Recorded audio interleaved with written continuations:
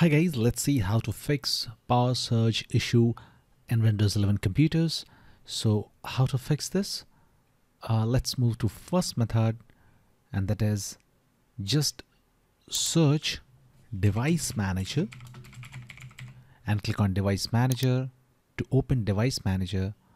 Now double click on universal serial bus controllers, and now right click on your USB device from the list and click on properties, and then click on power management and uncheck this option, allow the computer to turn off this device to save power.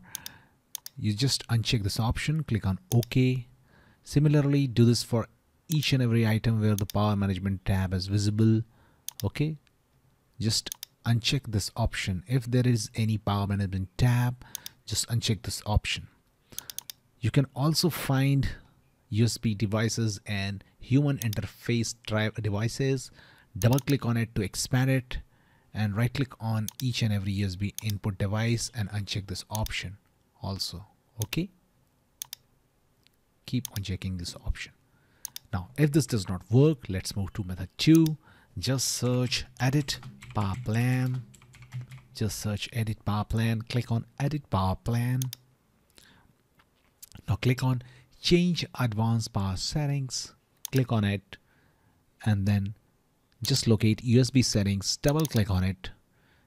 Just locate USB selective suspend settings, double click on it, and choose the settings to disabled. Okay, just choose it disabled from the drop down, click on apply, click on OK.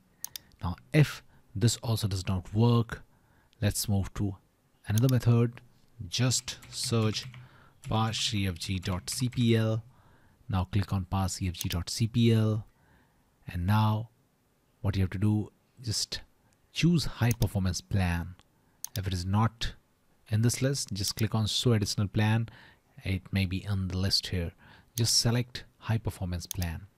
Now if all this does not work, there is one more method, and that is just take out all your USB devices from the system, and then just click on reset button on this pop-up which just appeared. Okay, and after that insert the USB again on your Windows 11 computer. That's it guys. Please do like the video to support